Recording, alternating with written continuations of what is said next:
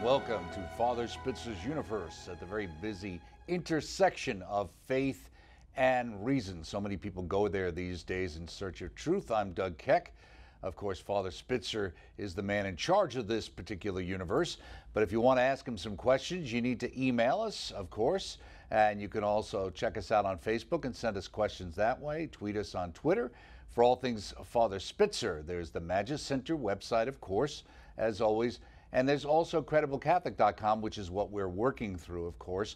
And this week we're moving on to Jesus' intention at the Last Supper. That'll be the topic from Credible Catholic for this particular program. And also, just to mention, as we always do, the book of the month is Advent Reflections, Meditations for a Holy Advent. It's a wonderful book published by ytsync-en, based on some reflections that were done by various bishops and priests from the UK earlier in this last decade or so. And there's a wonderful interview I did with one of the bishops coming up this coming weekend. But it's a wonderful book for Advent. Advent Reflections is the title. Get it through our religious catalog.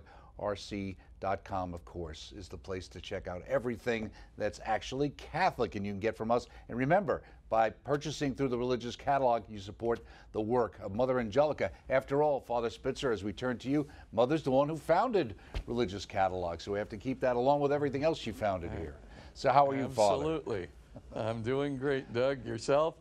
Yeah, good to see you. I know you've been busy the last couple of weeks, out and about, as they'd say. Yes. Oh, yes. Went to the Bishops' Conference. Very exciting. So anyway, a lot of good things happening for Magis, the Spitzer Center. So it was great. Right, exactly. So if you want to start us off with a prayer, as always, that would be great. You bet. In the name of the Father, and of the Son, and of the Holy Spirit, amen. Heavenly Father, we give you thanks for your many blessings to us, particularly the blessing of this ministry. We ask you to help us, dear Lord, to through your Holy Spirit, inspiring us, guiding us, and protecting us, so that everything we do will be brought to fruition in your will for the good of your people, your church, and your kingdom, through Jesus Christ our Lord. Amen. And Mary, seat of wisdom, and venerable Fulton J. Sheen, pray for us. Amen. In the name of the Father, and of the Son, and of the Holy Spirit. Amen. That's right. A shout out from all the New Yorkers for that coming up. And wanted to mention, too, that EWTN is working on covering that. December 21st is the day. That's Saturday. You can look forward to it coming up in a few weeks. We're working, Peter Gagnon and Steve Beaumont and all our guys, Mike Holmes, are working feverishly now to put together our production of that particular event. So look for more information coming soon. But it will be on Saturday, December 21st, and I'm sure there'll be plenty of other Fulton Sheen related programming coming forth from EWTN right prior to and in and around that beatification happening in Peoria. You know, it's interesting, I saw an article that jumped out at me. Somebody was quoting Bishop Fulton Sheen in relation to what's going on in the church and things today. They said, Bishop Fulton Sheen declared in 1974 that we are entering the fourth fall and rise of the church, in which our great test will be to resist, quote unquote, the spirit of the world. And these are marvelous days, however, in which to be alive. I thank God that I can live in these days, because these are the days of testing. And just to remind people, he said that 45 years ago. Yeah. When I was graduating from college, that's unbelievable. But how right he was. Oh my gosh. I mean, that's just prescient, prophetic beyond belief. Absolutely. Also remind everybody the present Holy Father is in Thailand presently. We'll be in Japan as well. Our coverage of the events that are coming to you from those locations begin tonight at 9:30 p.m. Eastern. That's tonight on EWTN, where we cover the Pope wherever he travels. People can look forward to that. And we'll get into our topic having to do with what the Jesus' intentions were at the Last Supper. Let me ask you one question before we get into some of the questions people have sent us.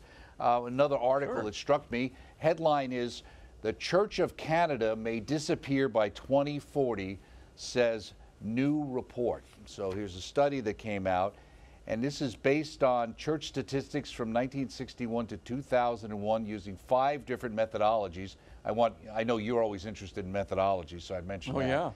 Yeah. They say membership in the Anglican Church, and this is in Canada, fell from 1.3 million in 61 to 357,000 in 20 17.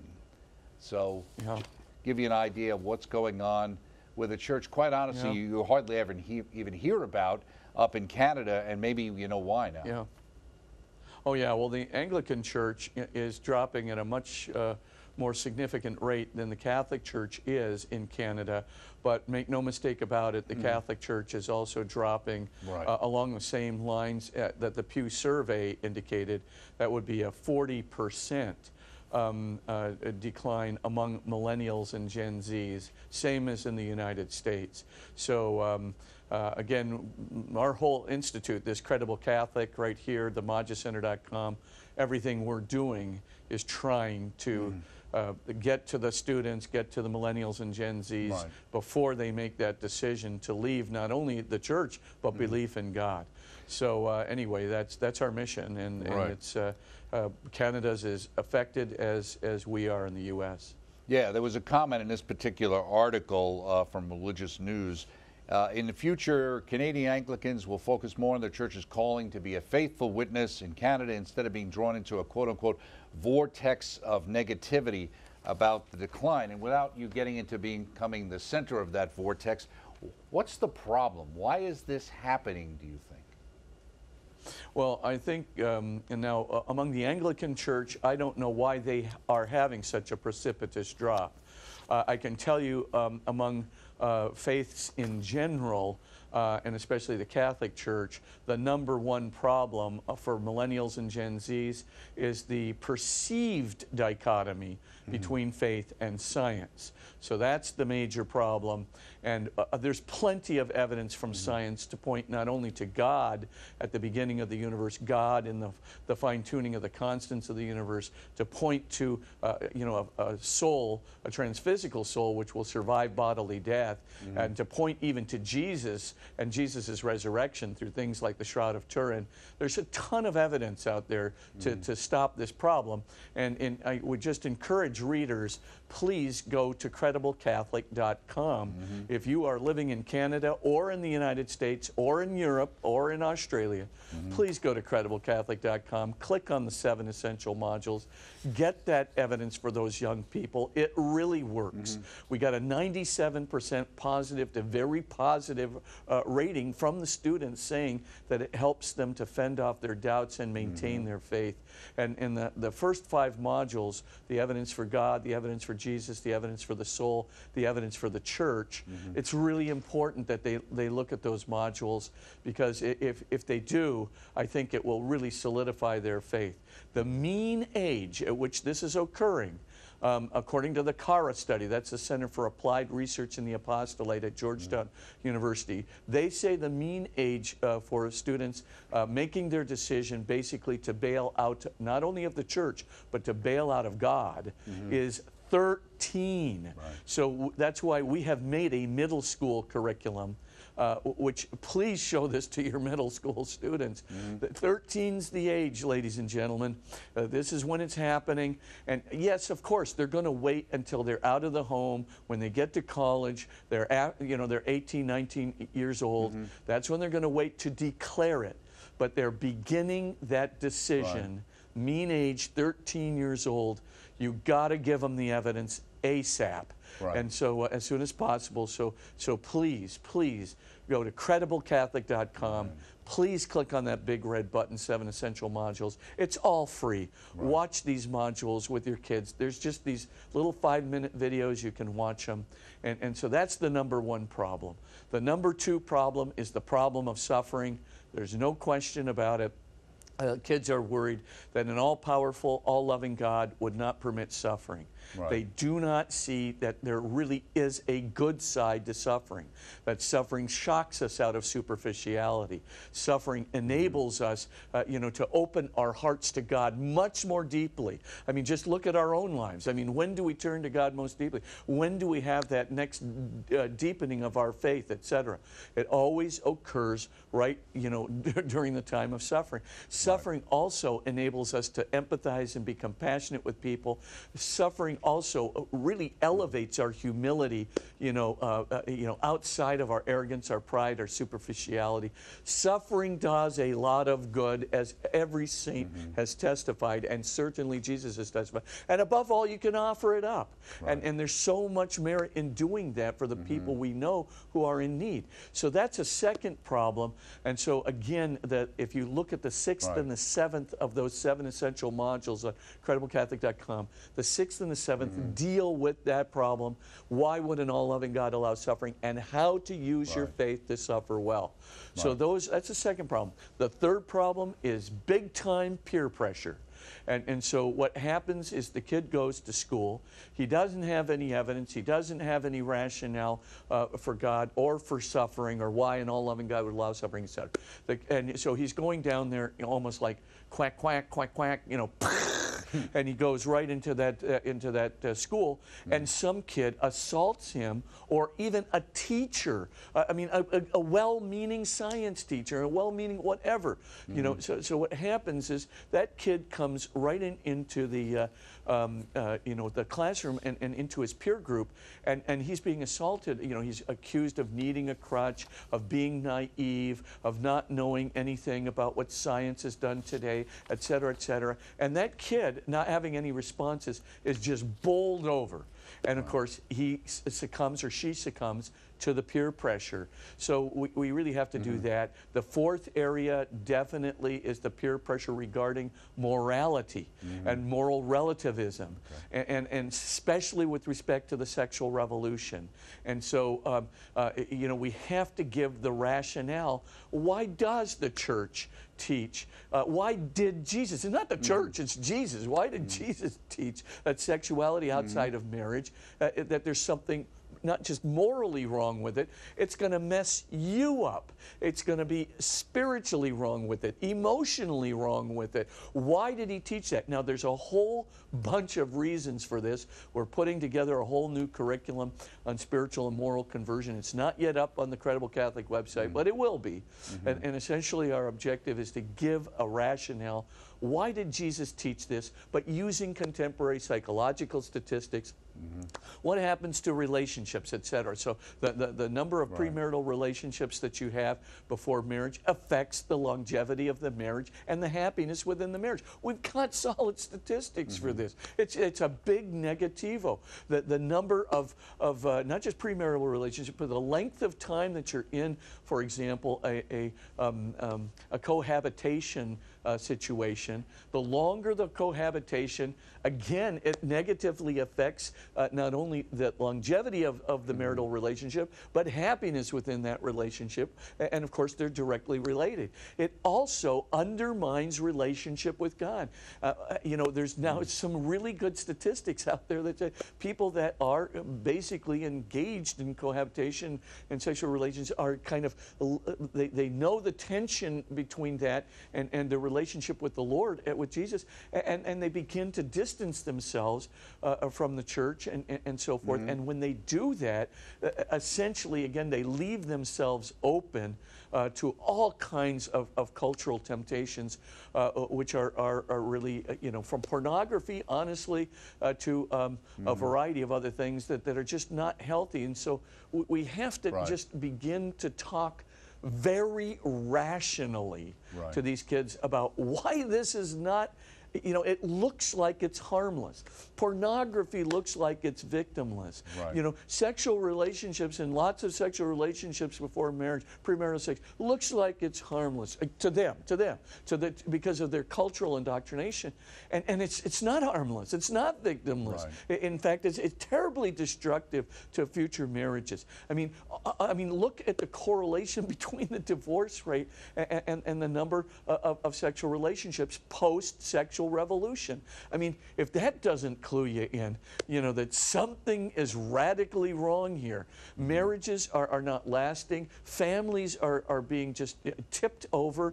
I mean, there has to be a commitment to the family and commitment to marriage, a commitment to level 3 and level 4, as I would call it, to God. And of course, the couple that prays together stays together. We've got great statistics to validate this. We should be telling that to isn't the problem with some of that the fact that These are statistics that today people want to believe they're either not true, they're religiously biased, or as part of that, for you to point it out means you're somehow a bigot or you're dissing some group of people who have a different view than yours. Well, I have to tell you, these are statistics from the Center for Disease Right. Control, Right. Columbia University, or, you know, I mean, what are you talking about? I mean, the spiritual life statistics vis-a-vis prayer and the longevity of marriage, they came from 7 secular universities in the United States. Right. I mean, But are then you kidding why me? don't you I ever mean, hear about them? You don't hear about them because they don't want to talk about well, them. they're because not they in the run forefront counter, right? of the press. Right. Yeah. Oh, Right. yeah, they run counter to the culture, and the press doesn't put them out there. I mean, I was really shocked when I read the anti-cohabitation article in the New York Times. I nearly fell over out of my chair, but I have to tell you, it was published there, and I thought it was a very well done article. I forget the lady who did it now. This is about 5-6 years ago, but it really published the statistics. She talks about why kids do it. She talks about why it really isn't an aid to a future marriage, but instead it's a detriment, etc. But these are things that are all over. You know, secular studies are being done. Unfortunately, the press does not publish that. I mean, it's just like, you know, in the Shroud of Turin thing. I mean, you know, Dr. Tristan Casabianca and his team, you know, disproved that 1988 carbon dating through a statistical analysis of the stratification variegation in the sample. I mean, I mean, there's conclusive evidence that sample that was taken had probably a mixture of threads. You know, in other words, you know, the weaving of a much later thread by the sisters after the fire of Chambéry with linen, with the actual shroud threads, etc. And you know, now it's now been disproven, right? Now, what do you see about this study, which disproves this supposedly peer-reviewed study for the 1988 carbon dating? You see microscopic, you know, print in maybe one secular journal, and you see it covered by some Catholic newspapers, period. But this is a really first-class study. It took Tristan Casabianca, it took him almost, I mean, after 30 years of Freedom of Information requests from the British Museum to finally get the raw data from the sample, you know, finally the guy gets it, disproves the 1988 carbon dating, and finally we've got the evidence that no publication. So I look at it and I just go, well, you know, read the Catholic press. This is why you have a Catholic press and a Christian press, ladies and gentlemen. This is why you have it, because the secular press is just plain not going to cover it. Right, and that's why we got to put that material out. That's why there's Credible Catholic and the Magis Center and EWTN and CNA and all the other outlets that, good outlets that are out there you can trust. Let's get to some questions before we tackle our topic about Jesus' intentions at the Last Supper. Couple of quick questions. Dear Father Spitzer, I'm currently discerning my vocation, which includes the priesthood. What are some strategies that you would recommend in going through this discernment? Thank you for this great program. Josh from Maine. Josh from Maine, the #1 thing to do is get a spiritual director if you do not have one. Your spiritual director can, you know, guide you in your reflection and in your discernment, you know, and you need a guide. Because, you know, sometimes so many different things come at you, both positive and negative, overly positive and overly negative. You know, it's hard to sort it all out. And of course, boy, the minute you start discerning that, your enemy, the devil, will certainly be trying to influence you adversely. So I can say that with great certainty. So here's what I would recommend. #1, get a spiritual director, a good one that you really trust. The second thing is listen to that spiritual director in terms of the guidance he's giving you. #3, you gotta, you know, discern within yourself whether you actually feel a call to certain general things, right? Certain people need that kind of reinforcement from another human being on a very intimate level, and they need to give themselves to somebody on a very intimate level. That's, you know, I would call that a depth person. So you go really deep with, you know, a specific wife and your kids, and you get reinforcement from them, and you give yourselves to them, and they're your number one priority. Priest doesn't do that. Priest goes with breadth. So essentially, Josh, what you would see is that do you have a call to be serving a lot of people? And not, I mean, obviously you can be committed to certain individuals who you love, or who are your good friends or your family members, right? You can be committed to them in a very special way as a priest. But generally, we don't have that number one priority. Are the people that we are talking with, who are in front of us, who have need of us spiritually and temporally, they are the people who are our number one priority of the moment, and the kingdom of God is our number one priority of the moment. So do you feel called more to the kingdom of God and to the persons that you are serving? Does that kind of, you know, is that your kind of first priority? Is that how you sense it? Or do you really sense that, no, I really want to commit myself to a specific individual who also will commit herself to me? So that would be the idea of that. So you got to figure, you know, the Holy Spirit is very consistent in His call. He's going to give you the graces of the call to priesthood. There are a variety of other questions that you should really answer. And the last thing you need to really do is identify where you want that priestly vocation. Right. A diocesan vocation, that would be in a specific area, right? So you pick, you know, Saginaw, Michigan, or whatever it is where you live, and you pick that. And you say, do I want to serve there around my family and my friends, and this is a place I grew up, I want to stay here? Or do you want to become a religious? And maybe if you're like a Jesuit religious or something like that, you would, you know, the world is basically, or a Dominican religious, you know, you can be assigned a lot of different places instead of a specific diocese. Or do you want to join a monastery? Do you have a more contemplative vocation rather than an active vocation? You're going to have to do that with your spiritual director. Really look at the charisms and see your call, and then discern it in light of that. Right. Just remember, Josh, you're never going to get an absolute, you know, rarely does, now sometimes he does with St. Paul and others, right? You get the call, you know, I mean, basically, you know, who are you, sir? I am Jesus, and you are really harming me. I got it. So, I mean, there's the call. Now, most of us do not get that kind of a definitive call. Most of us are going to get a call that goes over the course of time. That certainly happened to me. Right. You know, things began to happen in my junior and senior year of college, and I couldn't stop. I mean, you know, there was, you know, first of all, I thought, boy, you know, my religion's the most important thing to me in my whole life. What am I going to do here? And then, you know, I thought, oh, I'll be a deacon. I'll be a permanent deacon. I'll get married, and then I'll become a deacon. Then I'll have a family, and that's the way I'll do it. And my mother sent me all this material on being a permanent deacon, and I thought, okay, I can calm down now. I don't have to discern this right away. And then one day I'm walking out of St. Al's Church, and I look at the book rack, and I see this little pamphlet on priesthood. And I just sat there and I read that whole darn thing from cover to cover. And I just looked at every single picture, and I just read every single word, and it just like emblazoned it in my, and I just thought, why am I feeling this? You get how God works, but He slowly but surely, He gets at you. And as He finally, you know, I just had to admit to myself, gee, I think I'm really being called to be a priest. And He's not letting me off the hook.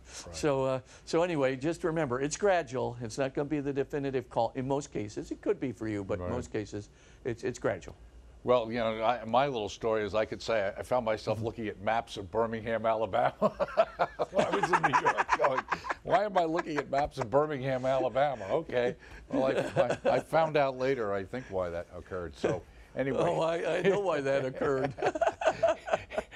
Here's another question. Dear Father Spitzer, I love your show and all the teachings you provide. My question is, I know the Bible speaks of God's time being different from ours, like in 2 Peter where it mentions 1,000 years is but a day to God. So I was wondering, does that mean it was possible that Christ spent more than just the recognized earthly hours of days in hell when He died, or could He have spent years in hell? In His time, sincerely, Michael from Sarasota, Florida. Obviously, the issue of the use of the word hell and what that actually means, etc. Sure. Well, Michael, let's start with that very point that Doug mentioned. You know, what is the word hell there? It does not mean the place of the damned.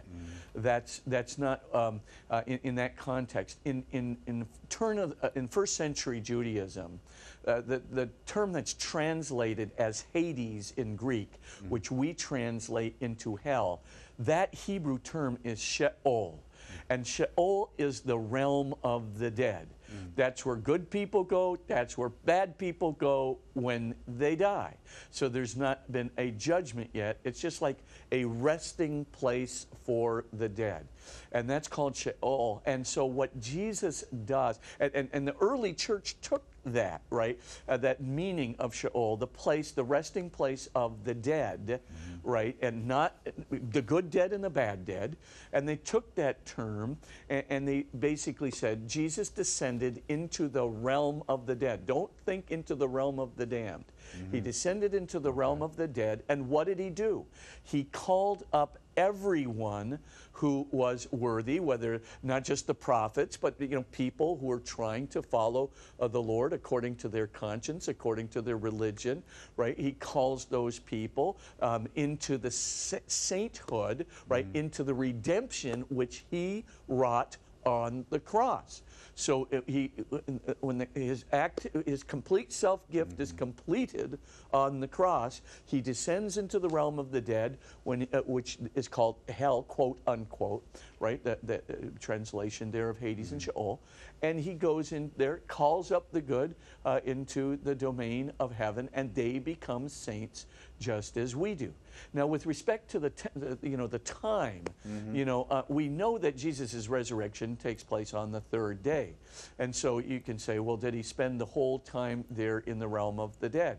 We really don't know, Josh. He might have spent a split second in the realm of the dead, because Jesus, now being completely glorified as he goes into the realm of the dead, I can tell you this right now, he didn't need more than a split second to figure out who's going up and who's staying in the realm. So the point, of course, is he knows. So it could have been a split second. It could have been, for all we know, 3 full days. But my suspicion is it wasn't 3 days. I think what happened there was a split second. He makes that judgment, that decision. He's glorified in the domain of the Father.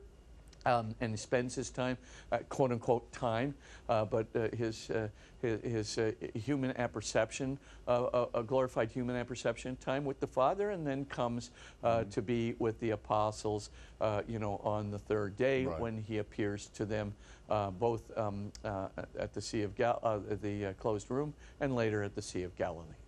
Right. In fact, when we talk about Jesus' intention at the Last Supper, you kind of bring up the whole collapse of time is kind of involved in that as well.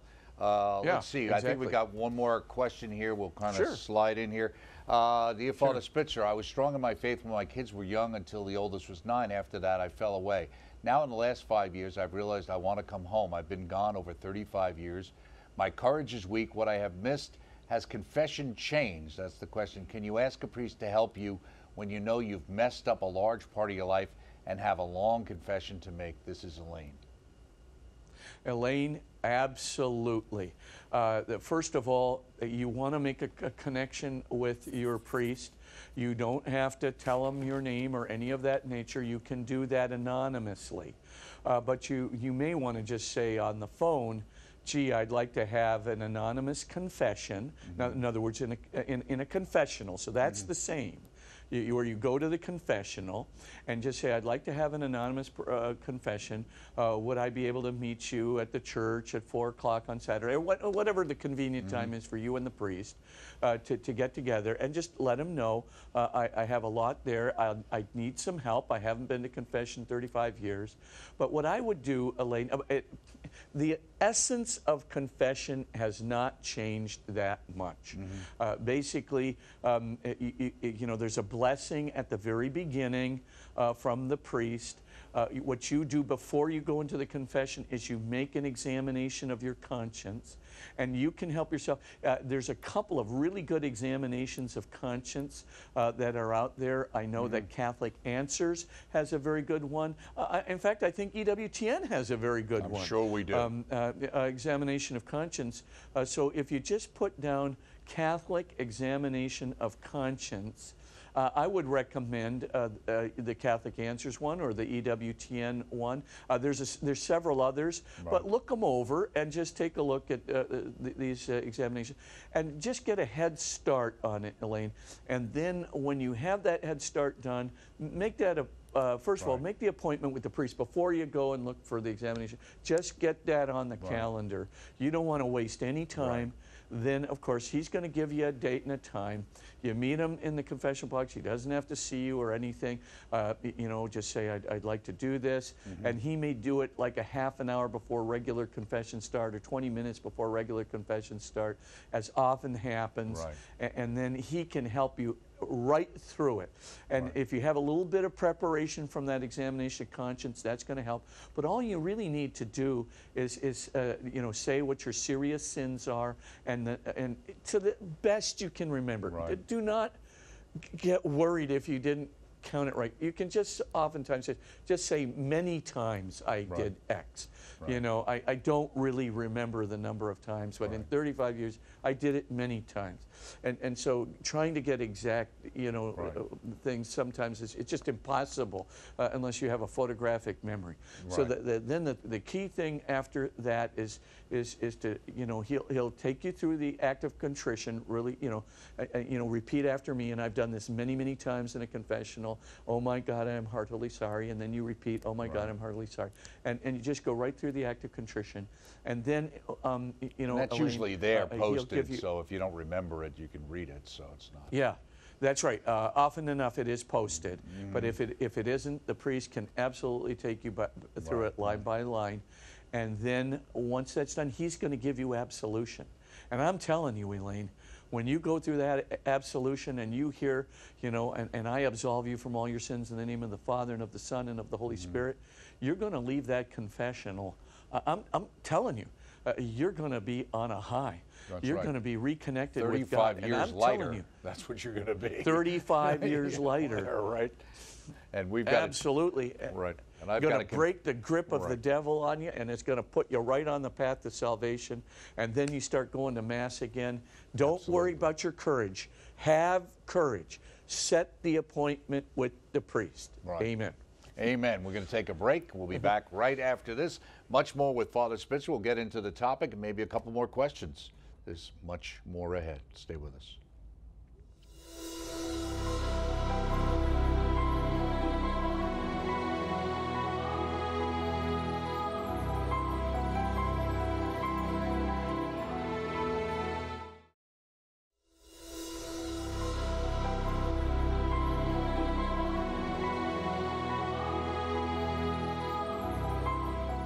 And thank you so much, as always, for staying with us here in Father Spitzer's universe at the intersection of faith and reason. We return to Father Spitzer out on the West Coast at the Christ Cathedral campus, our studio there. Now, Father, it's like we talked about in the beginning about people, you know, with reason and the issues for them are because of science. Now, here's a kind of an interesting question. It's a little bit different. Dear Father Spitzer, how does one feel the presence of God? I'm a believer in my Catholic faith intellectually, but spiritually it does nothing for me. I've prayed, I spend time alone in church, I feel nothing. I did when I was younger, but now nothing. How does one have a relationship with Jesus? This is Byron Perry from Oakville, Ontario, Canada. Byron, great question. 3 quick points. Number 1, do not overemphasize the importance of feelings. Feelings happen, they are important, and you will recognize them as you pursue your spiritual life more deeply. You will see them, but you can't control the feelings. God gives consolation, God gives desolation. But I'm going to describe them a little bit in a second. Second point that needs to be remembered. God communicates in many different ways besides feelings. Let's go through a few of those ways. Number one way, God communicates right in the back of your mind. And I'm telling you, you get these little ideas, and they start germinating in the back of your mind. And suddenly you have a sense of, something needs to happen. Or you have a sense of, I ought to go into that church after you haven't been in church for 10 years. Or whatever it is. But things start, God doesn't want to ever go contrary to your freedom. He's never going to force you to do anything. So he's very subtle. And what he's going to do is he's going to plant little thoughts, not feelings necessarily, but thoughts in the back of your mind. His interest is to move you in your freedom. So that's his first interest. So those thoughts go in the back of your mind, but you've got to be receptive to those thoughts. Right. They'll come up, they're going to be subtle, but you've got to receive them, and you've got to think, I better do something about that. And that's, you got to move it from, I got to do something about that, to putting it on your calendar. So that's the first, or just doing it, just getting it done. Right. So that's the first thing. God can also, Byron, use negative feelings to get us to deepen his our relationship with him. And what does he do? He can wake you up. I call it my 2 o'clock to 3 o'clock wake-up call. Where let's suppose I'm doing something really stupid, or I'm getting off the rails again, right? Whether in my spiritual life I'm getting lax, or I'm just cutting corners in various areas, et cetera, or whatever. It could be something much more serious. It could be, if a person is just, deciding they're just not going to go to Mass, or if a person is just getting into a lifestyle that's morally going to undermine them and just open them to the influence of the devil, right? If that's the case, then God generally will give you first a nightmare or two. And what will happen is, who knows, you'll wake up from the nightmare, and the nightmare, maybe Mary will be crying. Or in the nightmare, you will be dropping into like a pit that's going, it seems endless or something, or whatever. It could be a kind of a nightmare. And so those negative ones, that's when you get one of those things, and God seems to be almost present in it. And you can get this sense that God's not giving you the nightmare to scare you. He's giving you the nightmare because he loves you. He wants you to get out of whatever you're in, or the Blessed Mother wants you to get out of whatever you're in. When you get that nightmare, you got to respond. So you got to think, okay, what is it, Lord? It's time for prayer. What is it, Lord, you're calling me to? What do you want from me? Where do I have to make a change in my life? Or sometimes you know already where you have to make a change. Often, if something happens to me, I know when I have to make a change in my life, and I can say, oh, I got to do this and I got to do that, and I make baby steps, always the baby steps. Or what about Bob, and so why do we want to do that? Because we want doable things where we can start to make a change. Remember, you're not going to make a 1,000% turnaround overnight. That isn't going to happen. So think of some things you can start doing now, and start a plan for how you're going to amplify that in the future. So that's another way that God communicates. A third way that God communicates is he just sends people into your life, or a program into your life. Like I said, I was walking out of St. Aloysius Church one day. I go to the book rack. I see this little booklet on priesthood. Why did I go and pick it up? Why did I have to just read it for an hour from cover to cover? Why did I do that? Because God was literally drawing me over to that thing. And of course, the whole time I'm looking at it, I'm going, oh my gosh, I'm going to become a permanent deacon. I'm really going to become a permanent deacon.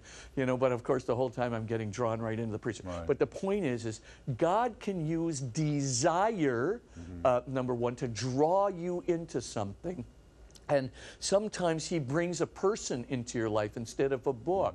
And sometimes a person is saying something, and this kind of overwhelming desire comes over you. A desire to listen, you're thinking, this person's saying something really important. you know, and you're letting it matter to you when originally you might have blown it off. But that's God trying to open you up. He's trying to fill you with that sense of desire, but you have to move on it. He won't force you. And so the point, of course, is if that desire comes over you, don't say no. You got to just sort of say, okay, Lord, I got it. I see the desire. What can I do better to follow you? So that's another way in which he communicates. Again, desire has feeling involved in it, but it really isn't feeling. It's a kind of, it's more than that.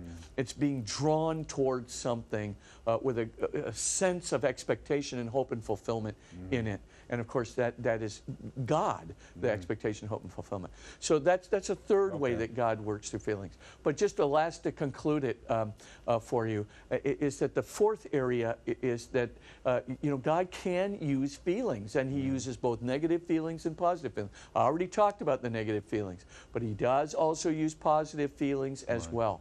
Now, first of all, I think it was Byron, you are living right now with a whole lot of spiritual consolation that you don't even recognize. So the first point that you have to consider is, what would happen if God turned off the spiritual consolation you were feeling right now? You don't even recognize it. It's like a radio that's going off. Like my mom had radios going off everywhere in the house. If you turned off that radio, the silence would be deafening. Well, if God turned off what I call the ordinary, everyday consolation that He gives you, that you probably don't even recognize because it's like that radio playing in the background. If He turned that off, Byron, you would be in a state of desolation instantly. I mean, you wouldn't know where to stand. You'd have an emptiness and a loneliness and depression that was so profound, you wouldn't know where you're standing. So remember this. When you say, I'm not feeling anything, no, you're not feeling any extraordinary consolation, but you're feeling a whole lot of ordinary day-to-day consolation. And if God turned that off, like the radio, right, the silence would be deafening. The emptiness would be, you know, profound. And so the main thing is God is giving you that consolation all the time. Right. It's like they say, you know, a lot of times you don't notice that you had something until it's missing. Then all of a sudden you realize, there was a lot more there than I realized. So let's get into, in the last 10 minutes or so, into chapter 1, Jesus' intention at the Last Supper. You say His intention is not only to give us His body and blood, but His whole self, crucified and risen, and act in unconditional love, which redeems our sins, heals and transforms our hearts, and leads us to eternal life with Him. Why is the idea of emphasizing His intention important? Yeah, because we misunderstand in this, you know, 21st century, in this culture, we misunderstand what His intention was. We look at that and go, well, gosh, He's giving us His body and His blood. Well, that seems like cannibalism or something to me, you know. And they get all down the, you know, a different route and so forth. So we got to, first thing we have to do is get into Jesus's mind. What and His heart, and what did He mean? What was He intending for us? The gift of His body and blood is His real body and blood given on the cross. There's no question about it. We believe it. I certainly think it has been validated in several Eucharistic miracles, particularly the Buenos Aires one in 1998, overseen by Pope Francis. But I totally believe, you know, that it's His real body and blood that was crucified on Calvary, and I can talk more about that in a moment. But it's more than that. It's His risen body, His glorified body as well. So this is, you know, as we receive that into us, we receive not only, you know, this foretaste of His glorification, but His risen body is the basis, it's the substrate for the whole mystical body. We call it the mystical body of Christ. Paul calls it the body of Christ. And so when we receive His body and blood into us, His risen body into us, we are integrated into the whole mystical body. We're part of the church. We're part of the communion of saints. We're not, eschatologically part of the communion of saints, but we are united with the saints and with the church and with all the graces that come through that. And we can help the church through our integration, and the church with all of its saints and all of its angels and all of its graces can just literally plug into us. And it makes a huge difference. And if we take advantage and we go to church and we are active in our parishes, we're going to the Eucharist and reconciliation, it's going to make a huge difference to us. So we're plugged into that. So that's the second benefit, is we're, get the foretaste of his glorification integrated into his mystical body. I mean, we absolutely can sense when Easter's coming, when Christmas is coming. We can sense it spiritually, not just, oh, good, materialistic Christmas is coming and I'll get the present I want. It's no, spiritual Christmas is here, and I'm with the communion of saints. I'm tending, this is the rejoicing in the kingdom of heaven that I'm going to be able to experience. And that's why we have these sort of little mystical experiences at Christmas time and Easter time and even during Lent, the profound repentance and so forth. So the main thing, though, that's the second one. The third grace that comes from, the Holy Eucharist, what Jesus intended, was he really did want to give us his unconditional act of love. And this is why we say, offer it up. For example, what Jesus was doing on the cross is offering up his body and blood. Yes, his body, his physical body, his risen body, all of that is present. Indeed, his divinity is even is present. But that is an unconditional act of love. Remember what it says in the Gospel of John. There is no greater love that a man can have than to give his life, his whole self, for his friends. What Jesus is saying there is, unconditional love is my gift of self, my body and my blood, my whole self, my whole life given over for you. Listen to the Eucharistic words. This is my body given for you. Get it? This is my unconditional love. My whole self, right? The word body is translated by the term soma, not sarx, which means my whole self. This is myself given for you. That's just like John's definition of love right there. This is my unconditional love for you. Here it is. And so why does he want to give us this unconditional love? To break the grip of evil and the spell of evil over you.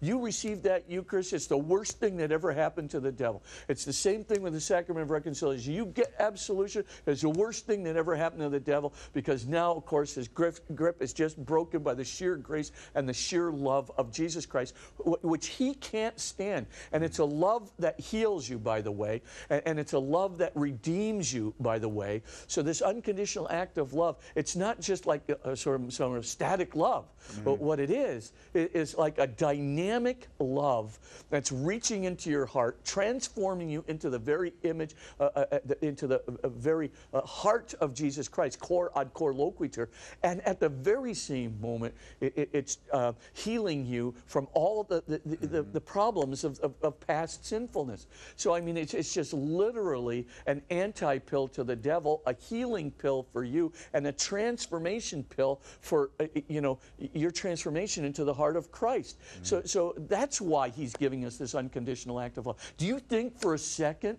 that Jesus cannot heal just like that with the absolution, the right absolution, right there in John 20:20, right? And do you think that Jesus cannot heal, past the problems of past sin and the real defects of past sin, through the Holy Eucharist just instantly? His unconditional act of love is infinite. The devil's grip is finite. Your sinfulness is finite, and so bam, you get that real grace. And so this is why we need to know, what did he have in mind? Because this is what he had in mind. This is not cannibalism. This is an unconditional act of love. This is a gift of his risen body. This is an integration into his church. This is his means for transforming us in his heart. This is what he intended. And of course you say, well, I think that's Spitzer, the theologian, who's superimposing all these things on Jesus. If you really believe that, please study the scriptural evidence for 1 second. Here's what you do. You go to crediblecatholic.com. crediblecatholic.com. You click on the big book. Click on the big book. Then click on volume 9, and then go to chapter 1. Please look at the evidence. I've got the evidence from Von Rad, from Mircea Eliade, from Hans Schurmann, from Joachim Jeremias. I mean, this is Johannes Betz. This is not Spitzer waxing eloquent. These are good historical exegetes who are looking into the mindset of first century Judaism. Jesus, who is saying that as the Messiah, the Son of God, he's saying this knowing that his Father will collapse the time. He's saying this knowing that his risen body of the future will become part of the body he's giving to his apostles. This is the unconditional love that he himself says in John's Gospel he is offering.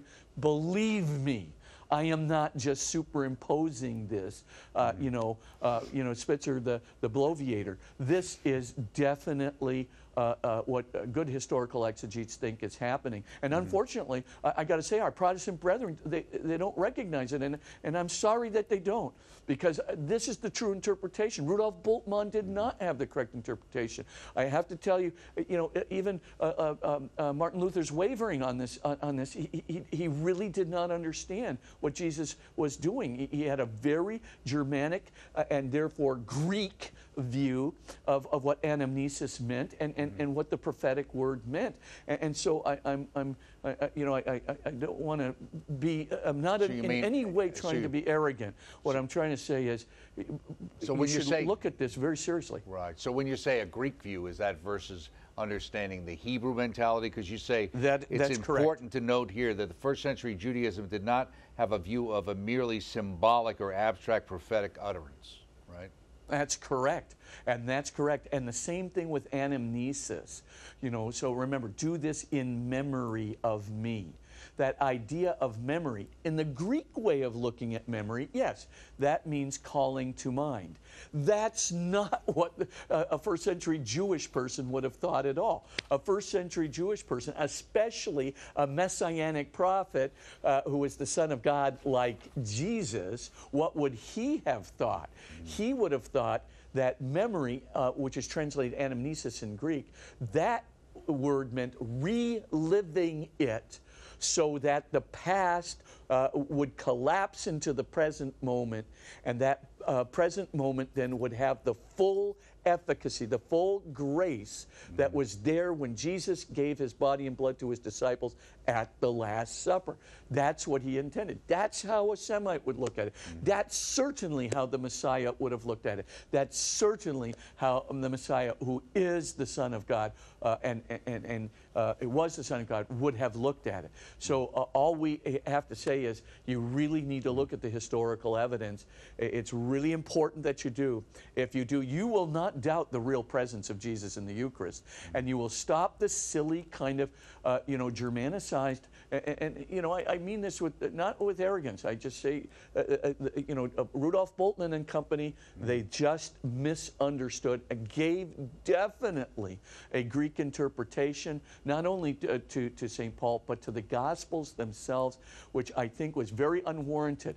But a student of Rudolf Bultmann, Joachim Jeremias, revolted against him and wrote a book called Jerusalem at the Time of Jesus. And after this, he wrote that New Testament Theology, Volume 1. And you just read that book, and especially the book, The Eucharistic Words of Jesus, and then follow. It's really a very important and good historical book, how a Jewish Messianic prophet would look at the Holy Eucharist. And by the way, he was a Lutheran. So, he departs significantly from Luther and from Bultmann, his mentor, his influencer. So I would just leave it at that and just say this is a very, very important book to read. But please go to crediblecatholic.com, go to the big book, go to volume 9, go to chapter 1. The evidence is right there. This is really important stuff. It is the spiritual pathway to salvation. It's Jesus' pathway to our salvation. Cannibalism, hardly. Calling something to mind as some sort of symbolic ritual, hardly. I mean, it's just a zero. It's a nothing burger. So for all intents and purposes, stick with good historical exegetes who are looking at it from the Semitic point of view, not looking at it from a Greek point of view. Very good. With that punctuation on that point, we shall leave it there. Father Spitzer, if you give us your blessing on the way out the door, that would be great. Absolutely. And please bow your heads and pray for God's blessing. And may Almighty God send His Holy Spirit down upon you and inspiring you into the mentality of Jesus, into the heart of Jesus, into the love of Jesus. Help you to know not only the significance of the Holy Eucharist, but how it is leading you, and indeed how you can feel and desire that movement that He gives you, and how you can feel and sense the breaking with evil that comes through this most wonderful gift that He has given us, the gift of peace and transformation. In the name of the Father, and of the Son, and of the Holy Spirit. Amen. Thank you so much, Father. We shall see you next week as we continue on with this topic and then move ahead. Intention at the Last Supper. What was our Lord thinking? Well, Father Spitzer's helped us figure that out. We'll see you next week, Father Spitzer. And, of course, all of you watching here at EWTN, don't forget you can catch our show on YouTube. You can catch us on radio as well. And also, EWTN Bookmark, as I mentioned earlier this weekend, we're going to have the Advent Reflections, a special interview I did with Bishop Alan Hopes. Look for that. Also look for our coverage of the Pope, which is beginning this evening on Wednesday, running through the weekend. So between Thailand and Japan, EWTN will be covering all of that. And don't forget about Father Spitzer's materials, all available through the EWTN Religious Catalog, as well as on the Credible Catholic and Magis Center websites. With that being said, once more, we shall see you next week at the busy intersection of faith and reason. We'll see you there.